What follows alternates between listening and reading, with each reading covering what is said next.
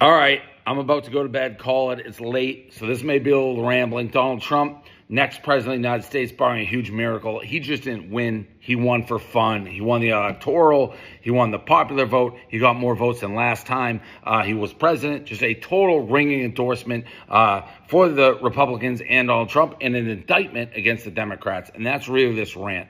A lot of people are asking, like, how did Trump get more votes than he got last time? Well, here's the answer. Because people like myself, independents or moderates, the Democrats gave us no choice. The Democrats gave us no choice. That was the worst campaign, and their pure arrogance and their moral superiority have driven people away. If you say you're voting for Trump, suddenly you're a Nazi, you're Hitler, you're garbage. Enough. Enough.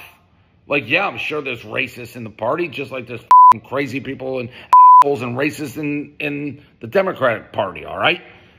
But millions and millions and millions and millions of people vote for Trump. He won clear, he won decisive. So when you call us that, and when you say that, you're calling the majority of the country racists, Hitlers, Nazis. I don't think you get the words of what that means. You are alienating all this middle ground people by acting like you're better than us, smarter than us, and frankly, insulting our intelligence. Trump's the threat to democracy. That was the entire Democratic campaign. It wasn't about policy because everyone knew we want change. We're not happy with the borders, the Middle East, the economy, inflation.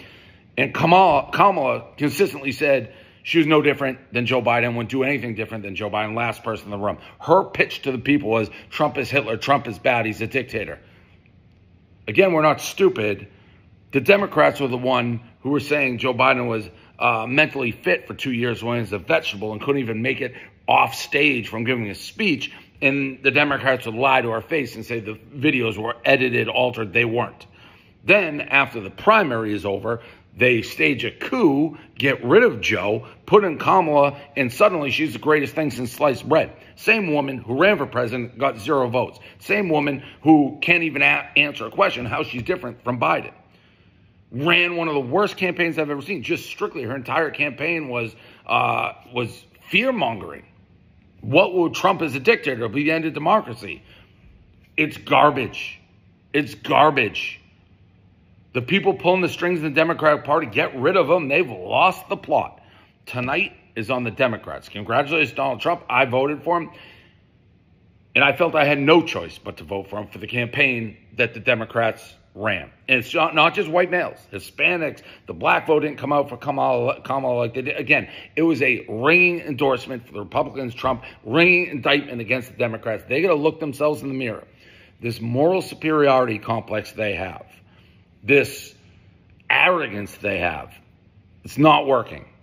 And it's time to wake up and see that. You're alienating half the country, more of it. Wake up, move on.